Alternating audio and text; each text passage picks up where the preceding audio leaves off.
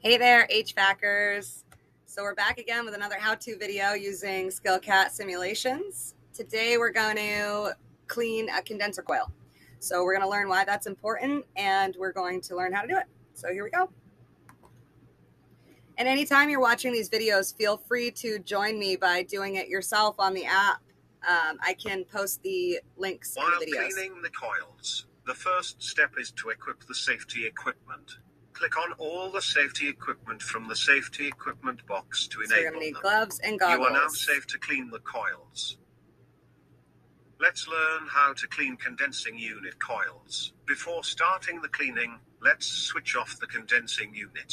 Click on the disconnect box I always icon preach to about zoom the in. disconnect. Click on the power switch of the disconnect box. So this is one that I was telling you guys about yesterday.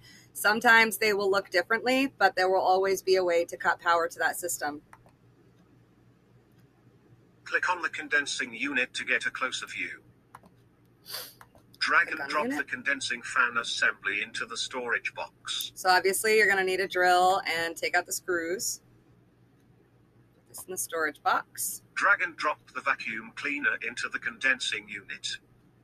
We're going to vacuum out all the leaves first, friends. Super important. They get stuck in the coils, right?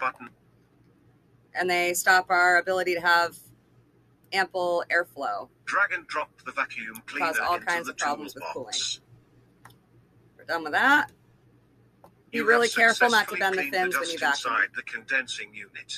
Your next job is to clean the condenser coils. Drag the coil cleaner from the toolbox and drop it on the coils.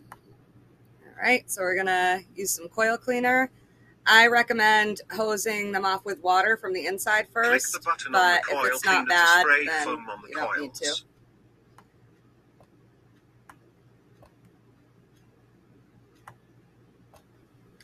Drag and drop the coil cleaner into the toolbox. So your foaming coil cleaner will push the dirt and any debris out from inside the coil. That's why it's so important.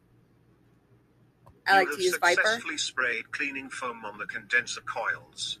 Now your next job is to clean the coils with water. Drag and drop the hose pipe on the condensing unit. So if you're not using Viper, if you're using a coil cleaner, a foaming coil cleaner that's not rinse-free, you need to hose it off. You can't leave it on there. Rinse-free coil cleaners will dissipate themselves. So all you need to do is wait until it's done dissipating, and then you can return your unit to normal operation. So just make sure you look at the can and see whether it's rinse or rinse-free.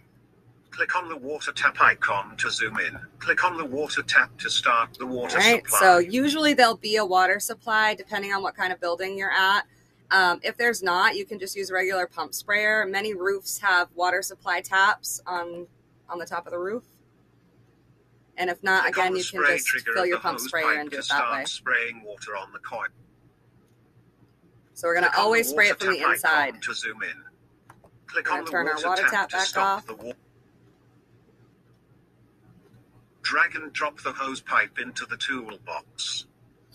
So we're done with the hose, and our coils are super shiny clean. Drag and drop the condensing fan assembly on the condensing unit. So the most important thing I want you guys to take from this particular coil cleaning simulation is that we can clearly see through the coil. So if you can't see through the coil, you're not getting proper airflow across it. And that's one of the most important things about how these systems run is proper airflow. So you really, really need to make sure that you're not quitting that job before you can see through the coil all the way around. If you're not sure, if you can't tell if you can see through it or not, there's a test called the dollar bill test, which we'll learn in a different simulation. But yeah, there are ways to test that to see if it's clean enough. So now we got to put the condenser motor, fan motor back on. Box icon to zoom in. And we're returned to normal operation. On the power switch of the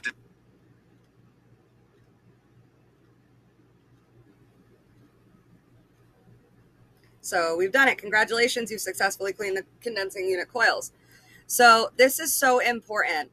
If you don't have proper airflow, your AC is not going to work properly. You're not going to get the correct temperature air coming out of the inside unit. You're going to have all kinds of problems that are caused by this. Make sure that your coils are clean every time you go for a service call or a maintenance visit.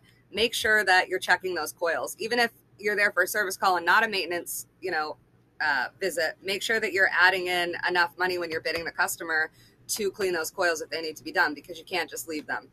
So even if that's not what you're there for, make sure you do it. It's a super easy thing that you can do that makes a huge difference and causes way less callbacks. So thanks for cleaning some coils with me, guys. And check out my blog on the Skillcat website. Scroll all the way to the bottom, click blogs.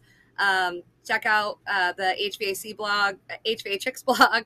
And when you see our logo, that's me writing. So there will be a blog attached to this to give you even more information. Thanks, guys.